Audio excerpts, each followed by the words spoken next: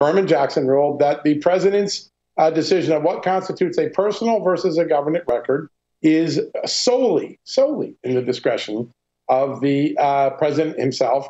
There is no enforcement mechanism. The courts can't get involved. And here's another important thing. If the National Archives wants to go get it, they can't raid the president. They have to follow a civil procedure. So think about that.